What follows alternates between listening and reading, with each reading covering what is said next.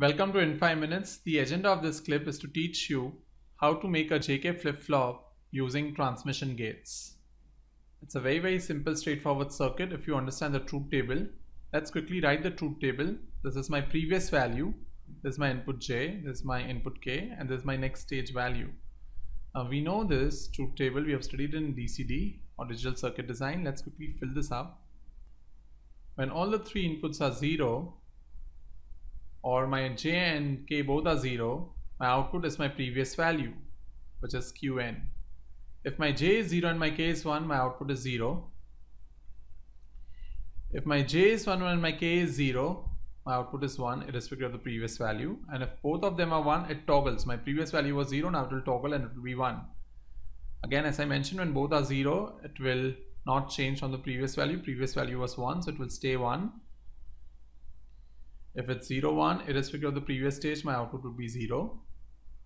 If it's 1, 0, irrespective of my previous stage, my output is going to be equal to 1. And if it's 1, 1, it will toggle. So initially in previous state it was 1, then it's 0.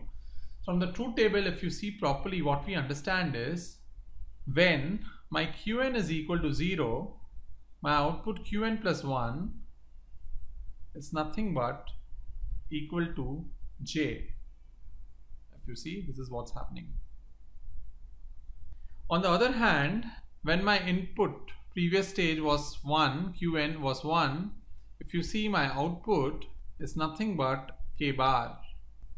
So this is nothing but, if I call my Qn as my select line, when Qn is equal to 0, my next stage Qn plus 1 is equal to J. If my Qn is equal to 1, my Qn plus 1 is equal to K bar, then it boils down to designing just a 2:1 mux using TG, which we have already studied, followed by a D flip-flop. Why a D flip-flop? Because this will give you the functionality, and D flip-flop is nothing but whatever is at the input, it produces at the output after some value of delay. So it's a buffer basically. So this followed by this buffer will make it a flip-flop. So let's quickly draw it now. First, let's do a 2:1 mux using TG.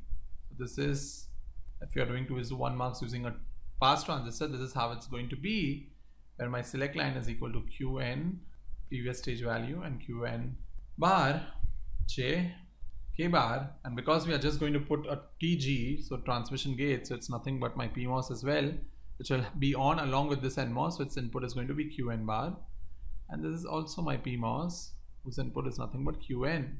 So let's short both of this and call this as my output Y. This should be followed by a D flip-flop.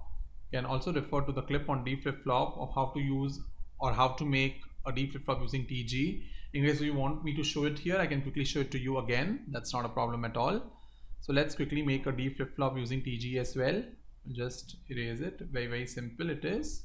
So this is nothing but my input D, which in this case now is nothing but going to be this input. So we have to erase a term D now from here, and we are going to do it using TG. So this is how the circuit looks, followed by an inverter, output of which will go to another inverter.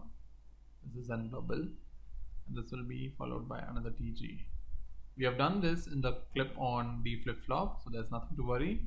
This output will go here, and we'll call this as Qn plus 1. Yes or no?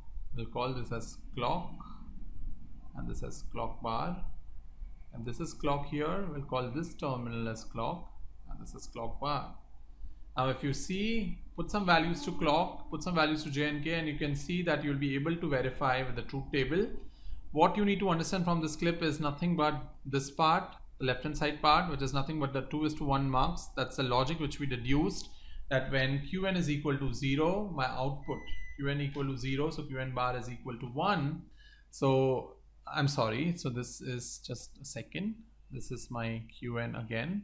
So when my Qn is equal to 0, my Qn bar is equal to 1, and when my Qn bar is equal to 1, this will turn on and this will be off. So this is not J and K, we have just reversed it. It's going to be this way, we just said that. Let's call this as J, this is K bar.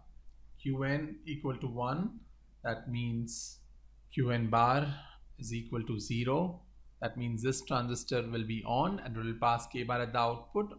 Vice versa, when Qn is equal to 0, this would be on along with this transistor and will pass J, and this is followed by a D flip-flop. Hope you have understood what is a JK flip-flop. Stay tuned for further clips. Thank you very much.